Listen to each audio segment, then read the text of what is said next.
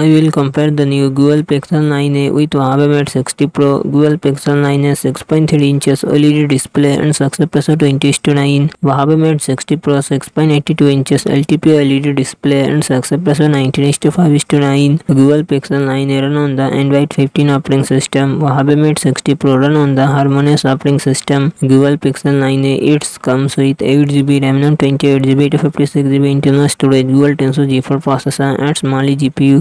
Huawei Mate 60 Pro it comes with 12GB RAM and 256GB, 512GB, 1TB internal storage. Kit 9000S processor and GPU 910. Google Pixel 9 a real set dual camera setup 48MP plus 13MP, front camera 13MP.